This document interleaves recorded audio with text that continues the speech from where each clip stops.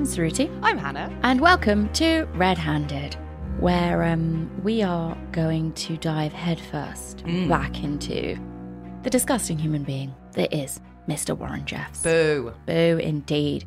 So last week, if you listened to the episode, which if you haven't, I would highly recommend that you go back and listen to part 1, because last week we went through the blessed, bonkers, and bigamy-loving beginnings of the Mormon Church, and how a massive, massive, massive love for multiple marriage birthed its fundamentalist offshoots. We saw how the weird, lanky 14th son of its prophet, Rulon Jeffs, ended up out of 65 siblings swooping in to replace him. This time, we're charting the dramatic rise, savage totalitarian rule, and eventual downfall of one of history's most powerful cult leaders. We'll see how Jeffs lived it up in New Orleans, while all joy and even laughter was outlawed among his thousands of followers. And we'll also hear some shocking, depraved revelations from the courtroom, which were beyond anything anyone at the time could ever have imagined. In 2002, with Warren Jeffs at the helm, things in FLDS went from obedient to completely fanatical. Everything in the lives of the faithful became gradually stricter and more joyless. One choice Jeffs quote from this particular time was, "Work hard for the privilege of working harder." Sounds a bit Nazi-ish to me. It sounds like how you're going to homeschool your children. Listen, I'm all for fun and games, but we're here to work. As we said last week, all of the followers' businesses, every penny of their savings, absolutely everything they had was handed over to the church. The colour red was banned because apparently Jesus would be wearing red upon his return. I don't think it says that anywhere. Doesn't need to say anything anywhere. That's it's just true. what I, Warren Jeffs, say and what I decide today. He's just on one. This is just like petty, inconsequential things, but it's just to see what he can get away with, and it's just for his own sheer enjoyment. Absolutely. Previously, women in the church could wear any colour that they wanted, just as long as they were covered from head to toe. Hands and head only is what you're allowed to see. But under Warren Jeffs' regime, red was banned, denim was banned, patterns were banned. We need to talk about their hair as well. Women and girls would spend literally hours plaiting each other's hair just to be able to leave the house. Warren Jeffs put all of the women in the community on Prozac to make them more docile and obedient. Times were hard in Colorado City, which is, by the way, what they renamed Short Creek to distance it from the infamous 1953 raids we discussed last week. Warren Jeffs' iron grip on its people seemed only to be getting tighter.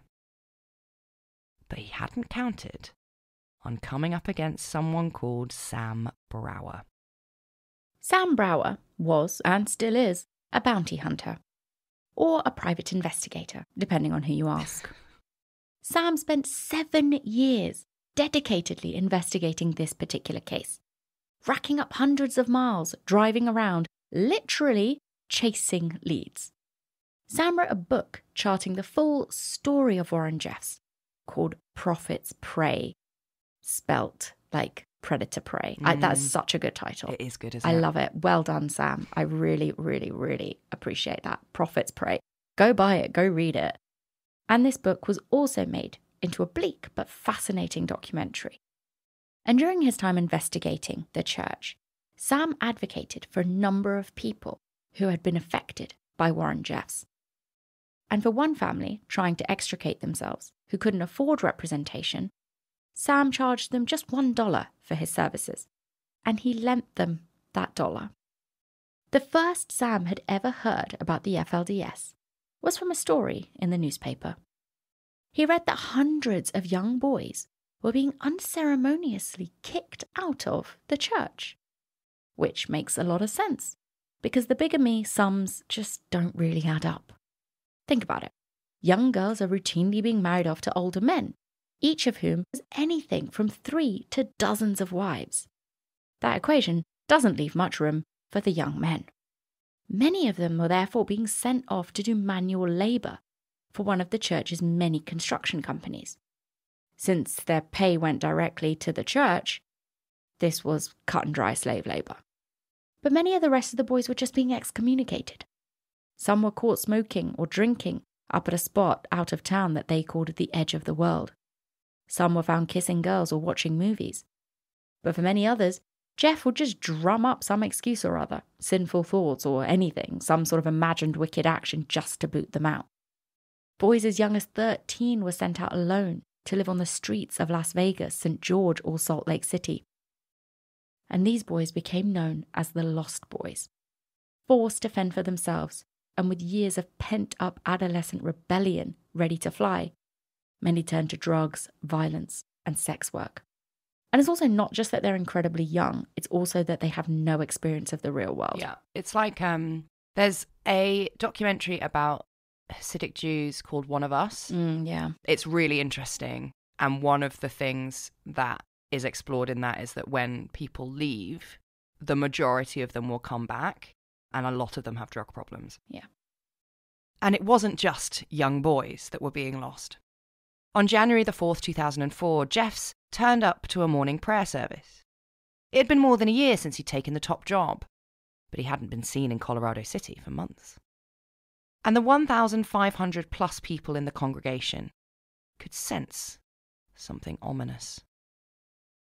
When Warren Jeffs reached the pulpit, he exploded into a fiery rant about how they had let their God down, and worse, him down. This tirade lasted for more than half an hour, and Jeffs just got more angry and more intense as he went on.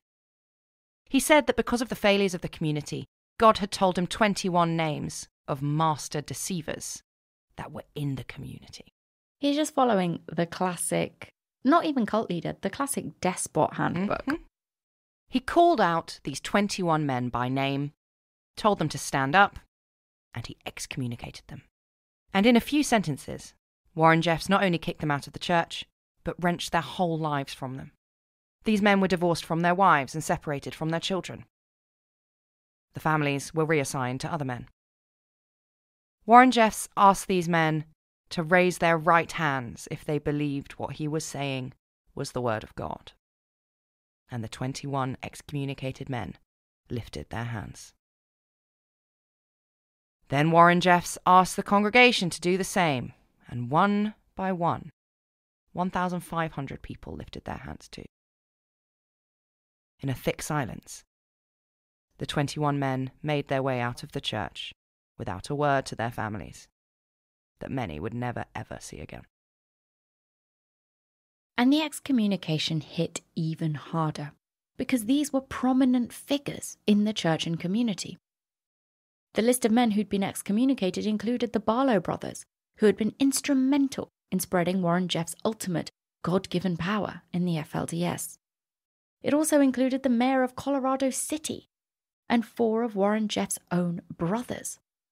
And this is the thing, this is what I mean when I say it's classic despot style. You don't get rid of the lowest. That doesn't prove anything.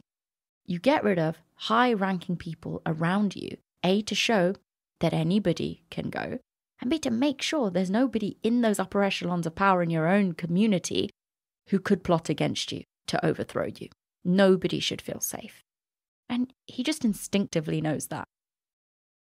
So one of his 4 brothers that Warren Jeffs kicked out of the church, Wallace Jeffs, had 2 wives and 20 children, all of whom were told that Wallace was the son of Satan. And Wallace never saw any of his family ever again. 2 weeks after the banishment, Jeffs gave a sermon. He said, "If your feelings can be disturbed, you simply need more of the Spirit of God. To earn more of that sweet spirit, you must pay the price. The price is sacrifice. Focus your mind, your desires, your all on keeping sweet." Jeffs had demonstrated his ultimate control to the people, not only on their lives, their families and their homes, but on their emotions too. And by removing those in positions of power who had sway over the community, Jeffs simply expanded his own control. Sam Brower dug deeper. He went to Colorado City and saw an entire community being terrorized by just one man. One man who hand-selected every police officer. all of whom reported to him. A man who owned all of the homes and kicked families out on a whim. Sam Brower heard of girls married and pregnant as young as 14 and then locked into a life of servitude before they'd even reached adulthood. Physically, they could leave, but they had nothing, no money, no assets, and absolutely not a clue how the outside world worked. All they knew about the non-FLDS society was how wicked it was. So to leave your family and everything you know with no support network is a really tall order. But still, incredibly, some women did. Some had brothers on the outside who had been excommunicated and forced to rebuild their lives. And Brower, along with reporter Mike Watkis and author John Kralko, who we met last week, got in touch. And between them they found even more victims and documented Warren Jeff's crimes. One of the people they found was Ruth Stubbs. She'd been 16 years old when she was made to marry someone called Rodney Holm, a Colorado City police officer. She was his second wife and was pregnant before she was 17. And the trial of this polygamist policeman made headlines. And although this man received no punishment, he was found guilty, so that's at least a start. Finally, a chink was appearing in Warren Jeffs' armour.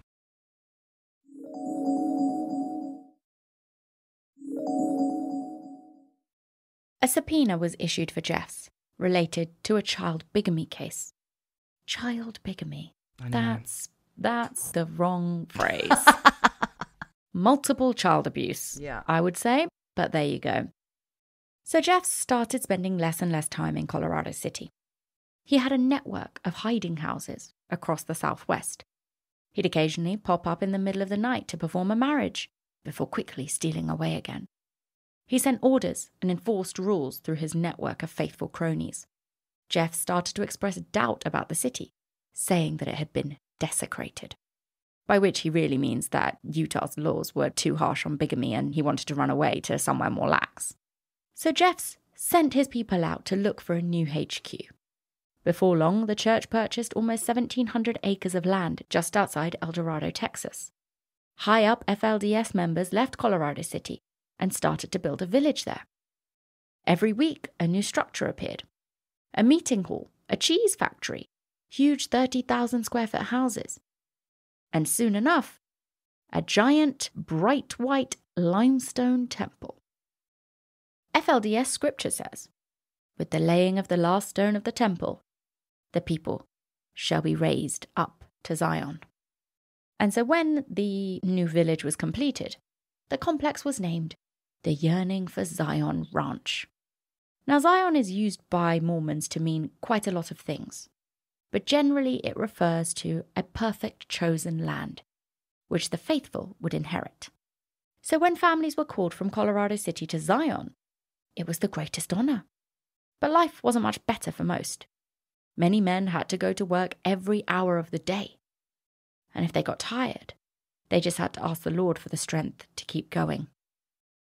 After all, the main goal of life on earth was to prove your worthiness for the afterlife. If you worked hard enough, God would recognize your sacrifice. And maybe, just maybe, whisper your name to the prophet to give you another wife. Maybe he would grant you a higher-up position in the church. It was the only way to get the super-exalted afterlife you'd always dreamed of. The Yearning for Zion settlement had the infrastructure to support 2,000 people. When Jeff started to move his wives down to Texas, rumours swirled that he was planning to transfer the entire FLDS church down to El Dorado. Not least because punishments for underage marriage and bigamy are quite a lot softer in Texas than they are in Utah. And the legal age of marriage at that time in Texas was just 14. Plus, Texas law enforcement had more reason than most to be wary of lawless groups out in the desert. The failed raid of the Branch Davidian compound in Waco just a decade previously had put them off the idea of another raid. So the police were slightly looser on that too. And while the dictator prophet was thriving, life just got harder in Colorado City. In addition to the 10% of their earnings that they were already tithing to the church, the people who lived there now had to cough up an extra $1,000 a month. That's crazy. What? Well, get a load of this. we know that he banned music, he banned dancing. He also banned toys, pets, schooling, reading, sports, and laughter. And many, many children and adults just carried on, blindly obedient. But not all of them. My God, please everyone just take this as a lesson. Like, just think long and hard about everything that anybody asks you to do or believe, please. So on the 23rd of January 2003, FLDS member Ross Chatwin stood in front of his Colorado City home and gave a press conference. It was the first press conference in the history of the FLDS. A few days earlier, just weeks after the 21 men had been excommunicated, the church had decided that Chatwin's wife, Lori, was to be reassigned. But unlike those 21, Lori and Ross Chatwin refused. In a statement to the nation's press, Ross publicly denounced the prophet. And this is what he said. "My family and I do not plan on leaving our home anytime soon. I am pleased to report that my wife has submitted to stay by my side. It is difficult for me to find the words that can express to her how much I appreciate her." Ross then referred to Jeffs as Hitler-like. FLDS members on the whole were obedient and didn't know any different. But when you start tearing families apart, there's only so much that people can accept. At the same time, many of the lost boys who had been sent from the church had found their feet and realized they had cause for lawsuits. Being kicked out of your home for listening to Whitney Houston is not exactly legal, especially not if you're caught doing it by the police and then punished by the church. Stories were spreading in nearby towns of teenage marriages and pregnancies. In response to all the attention, Colorado City became even more insular, watched closely by the press and law enforcement alike. None of the townsfolk would cooperate, of course, with investigators. They just shut their curtains and even boarded up windows to try and avoid prying eyes. But the network of those people outside of the church were just getting stronger. One of them was Flora Jessup. She had been raised in Colorado City, in the FLDS, under Rulon Jeffs. And she was one of 28 siblings and was abused as a child. And Flora remembers very clearly Warren Jeffs constantly trying to touch girls and boys. At just 14, Flora filed a sex abuse charge against her own father, but it was dismissed by a judge. Flora's family said that if she didn't marry the man she was assigned, she would be sent to a mental hospital. So, she married the man and then ran away at 18. She drifted for a while, topless dancing to make ends meet and to fuel her cocaine addiction. But then Flora had a daughter, she got clean, and she got married and went increasingly public with her accusations. She heard that her sister Ruby had been forced to marry her older stepbrother at the age of 14. Ruby was raped on her wedding night and almost bled to death. And Flora decided that something had to be done. So she founded an organisation to help women and children escape the church. She even began to sneak into Colorado City in the middle of the night to rescue women and children herself. Hidden meeting points were set up nearby to ease the transport of people who were running away from the town. Incredibly, Flora was characterised by some local press as an attention seeker who was taking children away from their families. Public opinion was mixed. Some people were concerned about the rumours that they were hearing, but many thought that the FLDS should just be left to their own devices. And then a judge told Flora to stop. But stop, she did not. All she did was inspire loads of others, and a small revolution began. Meanwhile, Warren Jeffs was on the run. The heat on him was rising, and in January 2004, 2 vehicles left Colorado City. They carried Warren Jeffs, his wife Naomi, his brother Leroy, and John Wayman, who dealt with all of the church's money. Jeffs travelled the south in Gentile clothes and carried burner phones with only a few specific numbers. He installed his brother Lyle Jeffs as the bishop and sent orders through him. Every week, the struggling FLDS community would bring envelopes of cash and post them into boxes, and that cash went straight to Warren Jeffs. And despite being on the run, he wasn't exactly lying low. They did all sorts of ungodly shit, this group of his. Driving Harley Davidsons, going to strip clubs, and watching porn in his hotel rooms.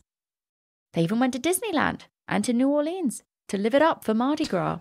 It's the most un-Mormon event. Yep. And all the while, Jeffs told his entourage that God had sent them to these wicked places to be witnesses to the immorality of the Gentiles. Side note, Hurricane Katrina hit just 6 months after they went to New Orleans, and Jeffs, egotistical as ever, was convinced that he had called on God to destroy it. Fuck you, you piece of shit. So while Jeffs travelled, he had virtually unlimited money because he's scamming it out of all of the people that are in his bloody church. He also had piles and piles of disguises, prepaid credit cards, and a team of people employed to keep him untraceable. And police knew that he spent a lot of time at the Yearning for Zion ranch. But there still wasn't enough evidence against him to get a search warrant. It was difficult, even to know what charges to bring against him. All they had was word that underage marriages were happening, but no church member had come forward who was willing to testify firsthand. And most plural marriages weren't legally binding. They would only register the first in order to get the food stamps. The others were just spiritual unions. In 2005, Utah attorney Roger Hall heard from an ex-FLDS member called Alyssa Wall. Just like Flora at 14, she was made to marry her cousin. He was much older than her and not a nice guy. Very soon into their marriage, Alyssa was subjected to mental, physical, and sexual abuse. She had multiple miscarriages, all of which were blamed on her disobedience. But she developed a friendship with another member of the community, someone called Lamont. Lamont reassured Alyssa and made her feel safe. And then, before they knew it, they'd fallen in love. A picture of the two of them together made it to the bishop, and Alyssa was called into his office. And once she got into the office, Warren Jeffs' disembodied voice barked out from a phone. He called her adulterous, and he praised her husband for his dedication to the church. And that, for Alyssa, was the last straw. She fucked off immediately. She and Lamont ran away. They stayed in Utah with a few other ex-FLDS members. Alyssa got a phone call from her sister Rebecca, who'd left the church years before. Rebecca had got married at 19, but knew that Alyssa's story could be perfect to bring to court, if she was prepared to do it. And she'd already come this far, so Alyssa said yes. Roger Hall, the attorney, and police investigators had their angle. There was a provable case to be made against Warren Jeffs as an accomplice to rape. That charge had never been brought before, but it would be enough to bring Warren Jeffs down, so they decided to run with it. And just in time, because their investigation was just about to get another massive leg up. In May 2006, investigators heard from the FBI. The FBI had been watching the case closely and said they wanted to get Warren Jeffs put on their most wanted list. The top 10 most wanted list is firstly, yes, a very real thing, and it tracks the most dangerous fugitives being hunted by the FBI at that time. When Warren Jeffs joined this list, he shared top billing with Osama bin Laden. Hannah, can you name me any of the current top 10 as we are recording this on the 9th of June 2023? Julian Assange. No. Oh. I don't recognise any of these people. Really? I'm probably fucked then. I think, yeah, no, there's very little chance that you will name any of these people. Looks very gangy. Ooh, interesting. But yeah, it's a real thing. Wow. And the FBI also got in the man himself, Sam Brower, to help with the investigation. Yep, he is that good that the FBI are literally like, Sam, we need your help. Now, it wasn't long before Warren's brother Seth was found in Colorado and arrested for aiding and abetting a federal fugitive. They found that an average of £300,000 every week was going to Warren Jeffs. And this was nothing new.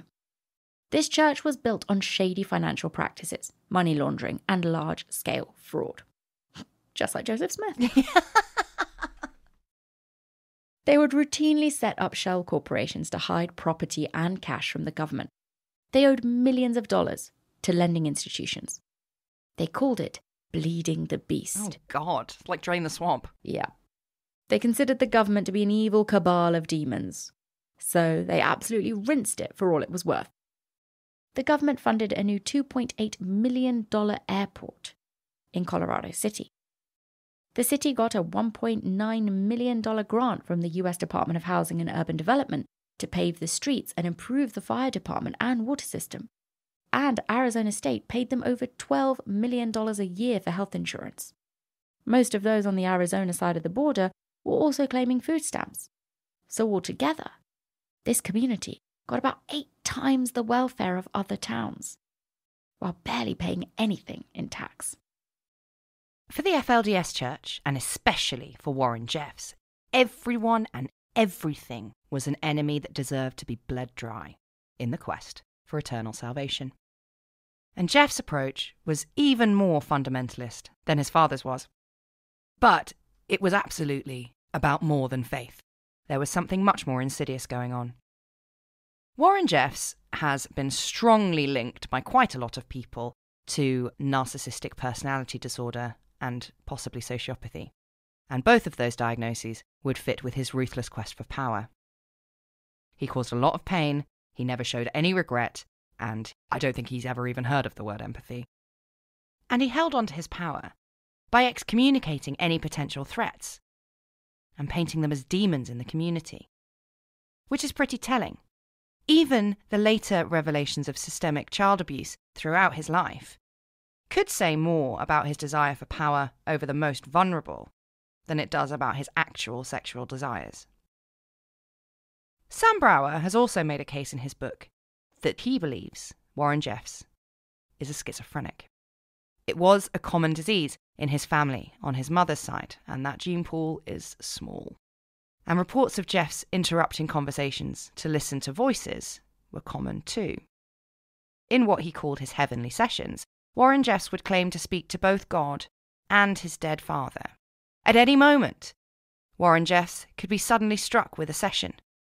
And sometimes he claimed to have physically been walking and talking with God. These heavenly sessions could continue for hours.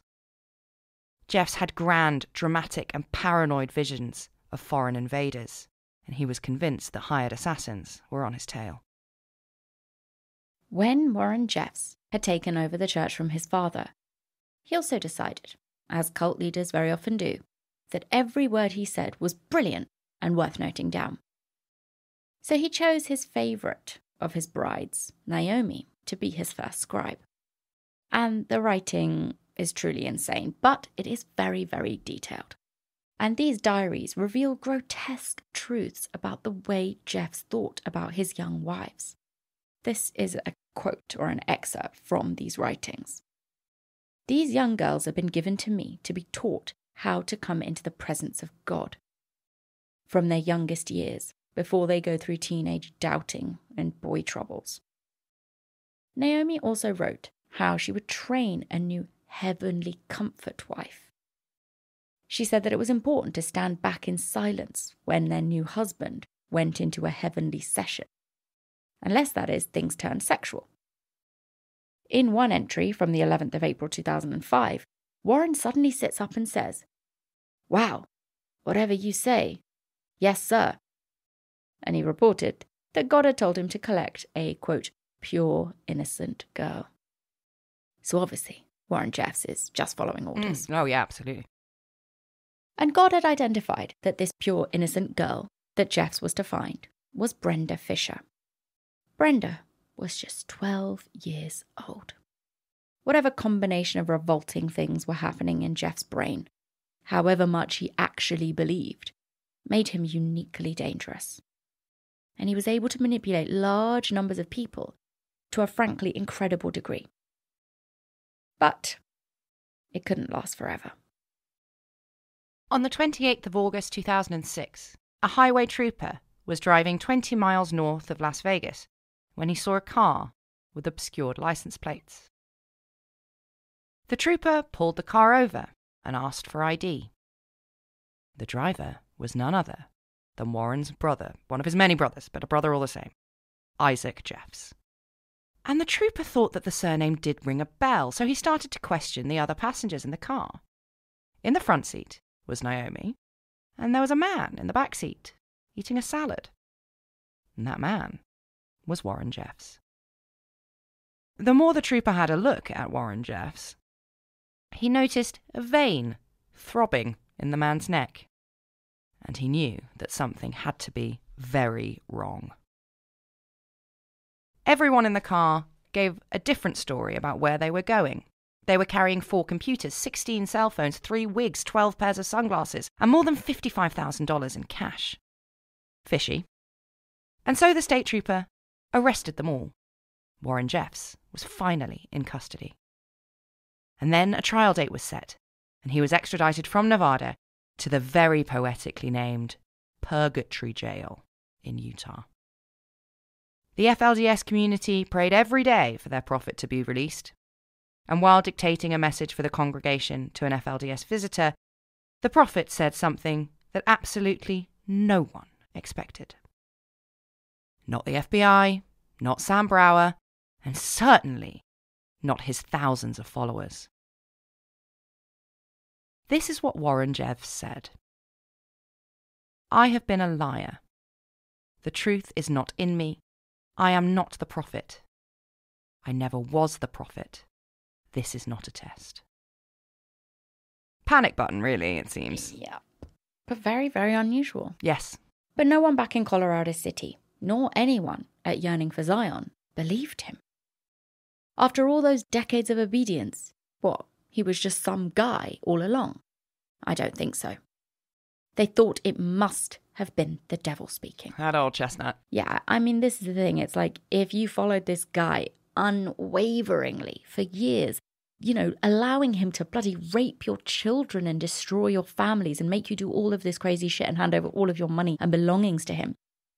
Imagine suddenly being told by him that none of it was real. I think on some level, you can't allow yourself to believe that. You have to believe that it must be something even more crazy, like the devil has now possessed him.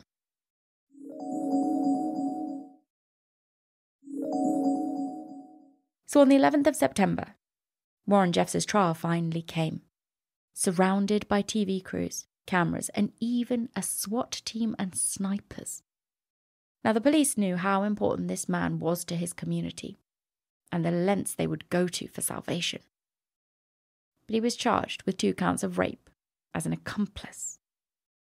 The defense, predictably enough, focused squarely on freedom of religion and referred to any attack on Jeffs as religious persecution. They also said plainly that there had been no rapes since the girls had all wanted it to happen, which I guess is all they had really to say. But the prosecution, of course, hit right back. Obviously, that it was nothing to do with religion, and so-called consent given by children doesn't matter, because they were talking about sex with a child. And, that can be hard to prove sometimes, but not when all of your child brides are pumping out kids left, right and centre. No, there really aren't 2 ways to look at it. And Alyssa stood bravely in the dock and told the court that Warren Jeffs had arranged for her to get married when she was just 14. She remembered going to the prophet and saying that it didn't feel right, and he just told her that her heart was wrong. Alyssa also detailed the abuse she suffered at the hands of her husband. And after she'd finished her testimony, the court heard a tape. The defense team had tried to bar this tape from being admitted as evidence because it was too inflammatory, they said. But the judge agreed that you can't ban evidence just because it makes you look bad. So the tape was played. The tape was a recording of the rape of Mary Ann Jessup.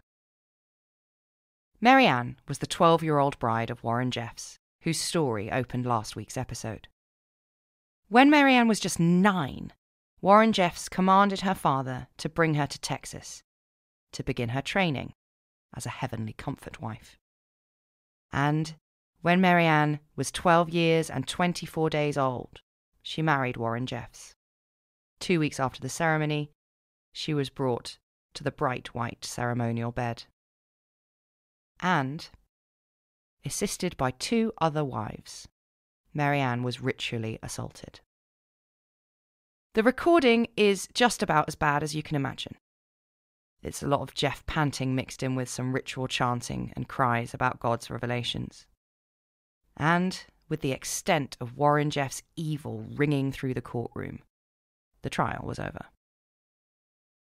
The jury deliberated for a quite frankly unbelievable 16 hours over 3 days. Like, what is there to discuss? Yeah. I don't know. But eventually they did return a guilty verdict. But since the charge was only for rape as an accomplice, Warren Jeffs faced a minimum sentence of just 5 years for each charge. As he awaited his sentence, Warren Jeffs stewed in a prison cell. He refused to eat, so much so that he was fitted with a tube that ran through his nose and into his stomach. Sometimes he would stand staring at himself in the mirror for 40 minutes at a time, or stand in the middle of the room staring at the floor, frozen for over an hour. Day by day he grew thinner and pastier. But his powers on those in the outside seemed to have stayed just as strong. His sermons and instructions were communicated throughout the community, and thousands were hanging on his every word. Inevitably, his incarceration only martyred Jeffs, turning him into living proof that the Gentiles and the apostates were trying to take down God's chosen people. Every week, he would use his phone to make a sermon over speakerphone to a full church of people. Warren Jeffs had been given just 10 years for rape as an accomplice. But just months after his conviction, he was extradited to Kingman, Arizona. There, he faced 4 counts of sexual misconduct with a minor, 4 counts of incest, and 1 count of conspiracy to commit sexual conduct with a minor. And whilst he waited for that trial, things in Colorado City reached breaking point. In 2008, Child Protection Services heard from a 16-year-old mother pregnant with her second child. She was being abused and she wanted out. I guess that's the thing, isn't it? Because before they couldn't get a search warrant because Warren Jeffs wasn't there all the time. That's why he went into his little hidey holes all over the country. But now they have a credible phone call from somebody inside asking for help so they can go, and that's when they see all of this. And police raced down to look for the girl. But the people of Yearning for Zion made it impossible. While they waited, though, they came across the journals of teenage girls telling story after story of underage marriage, sex and pregnancy. And they saw pregnant girls who were blatantly underage. And with children in very clear and present danger, the investigation ramped up a notch. They've already got the FBI. Now it's the big boys. On April the 4th, the police and SWAT teams stormed Colorado City. A judge had ordered all of the young children to be taken away. 416 of them. All of the children were taken in a series of buses to compounds and disused fairgrounds with blacked-out windows. They were screaming and crying because they'd just been wrenched from their mums. And that's kind of the angle that quite a lot of the news went with. And you might remember the 1953 raid we spoke about last week, when more than 200 children were taken from polygamist families in Short Creek and put into foster care. Well, back then, the media outcry against children ripped from their mothers' arms was enough to get them all returned. So the FLDS tried it again and ran a targeted media campaign to reunite the families. FLDS women appeared on Oprah and Larry King, saying definitively that they had never heard of underage marriages or pregnancies in the church. Like, how can you even say that? There's a 16-year-old that's pregnant for the second fucking time. How did that happen? And Warren Jeffs hired expensive lawyers who he instructed directly to lie. Because all of this was, of course, bollocks. Especially since families had been ripped apart for decades on the whim of their profit. But not knowing any of this information, not knowing anything about what had been going on behind closed doors, the public were horrified. And 28 weeks later, sensitive to public pressure, the authorities backtracked and returned all of the kids, just like they had done in 1953. What didn't help was that the original call to child services had been traced, and it turned out to have been a hoax. Oh my God. Still, during the raids, 12 men had been arrested and 11 were convicted. So it doesn't matter that that particular call was a hoax. They found evidence that this kind of thing was happening. And that's not all, because authorities also found a treasure trove of documents, pictures, and priesthood records. And suddenly, things looked even worse for Warren Jeffs. Thanks to the tireless efforts of the Sheriff David Doran, the incredible courage of survivors speaking out against intense intimidation, and years of research by Sam Brower, Mike Watkis, and John Krauker, and countless other key investigators. Finally, the investigation got access to the temple. And there they found, up a set of winding stairs, a gaping, bright white room that held the custom-built ceremonial bed on which Warren Jeffs assaulted his new brides. And in the back of that room, they found a vault. Here, in Jeff's own words, and the words of his followers, was every single minute detail of his abuse over the years. There were computers with terabyte after terabyte of information. There were pictures of him kissing young girls, pictures of young girls with their newborn babies, and even church records detailing marriages and births. And there was proof of him assaulting children as young as 5, boys and girls, including his own nephew. Jeffs' Arizona charges had been reversed by a judge, but in August 2011, Warren Jeffs was extradited to Texas to face a jury yet again. This time, the charges were sexual assault of a child, aggravated sexual assault of a child under the age of 14, and bigamy. All of these are first-degree felonies, each with a potential life sentence. So finally, now we're fucking talking. The tape was brought out again and played to a jury of 10 women and 2 men. They saw pictures of the gangly middle-aged prophet with a string of child brides. They saw DNA evidence that he had fathered a child with a 15-year-old girl. And they were told in detail about the conditions of the FLDS under his leadership and the 300-plus families he had broken up for disobedience. And having dismissed several teams of defense lawyers, Jeffs did the classic thing and defended himself. He read from a statement that he had prepared, and this is what he said. "I will wrest your power. I shall judge you. I shall let all peoples know your unjust ways. I will send a scourge upon the counties of prosecutorial zeal to be humbled by sickness and death." What? Sure, Jeff. Honestly, he's just on another planet. His own planet, his own Mormon planet. Quite. Jeffs would also stop for long periods of silence to be instructed by spirits on how to proceed with his own defence. And after fumbling his way through a completely bizarre trial, Jeffs turned to the jury and said, "I am at peace." Oh, good for you. You're the only one. After just 40 minutes of deliberation this time, the jury found Warren Jeffs guilty on 2 counts of rape, one of a 15-year-old and one of a 12-year-old. At the punishment phase, US Attorney Special Prosecutor Angela Goodwin brought yet more evidence to the table. And this evidence showed that Warren Jeffs conducted marriages of 67 underage girls to FLDS men.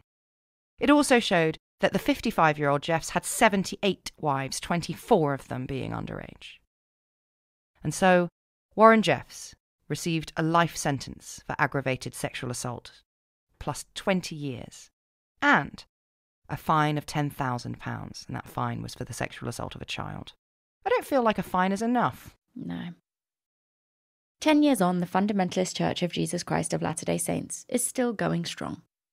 By some estimates, there are still more than 10,000 FLDS members, but the Yearning for Zion Ranch was raided and shut down.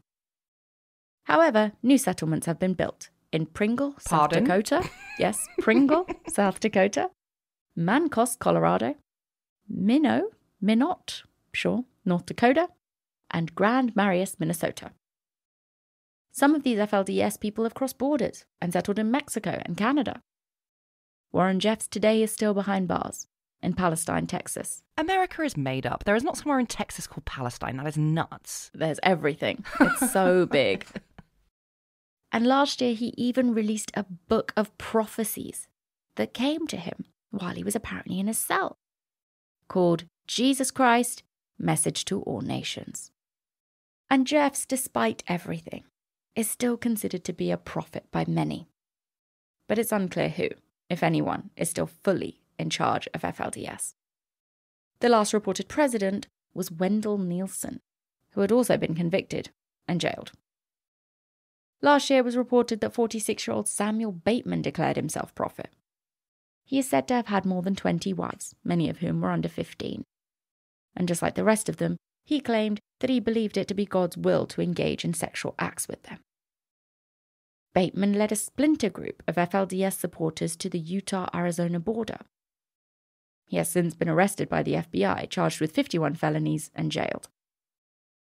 Now, all of the 10,000-strong FLDS faithful just need to wait for a sign from God to tell them who to follow next.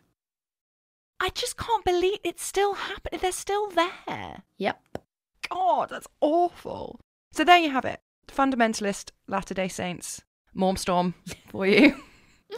That is it. I mean, it is the mormiest of morms with Warren Jeffs. There you go, guys. 2-parter, done. I never want to talk about this man again.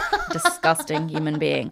I won't make you. No, but I'm glad he's in prison. At least that is something. Yes. Yeah, they got him. Yeah, they got him. So that's it, guys. And if you know that was quite upsetting, I completely understand. And to make yourself feel better, you can head on over and listen to the shorthand that we released this Tuesday, exclusively on Amazon Music, on the topic of rabies. Oh, fun. So why not? Go check that out, and we'll see you next time. Bye. Bye.